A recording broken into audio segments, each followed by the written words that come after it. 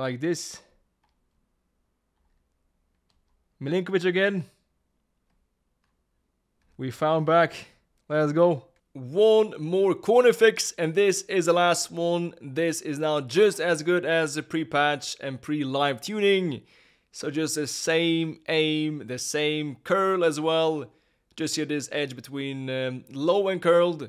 And then aim for around this penalty kick spot here. Maybe slightly inside. Max power, but now instead 90 to 95 power, that's it.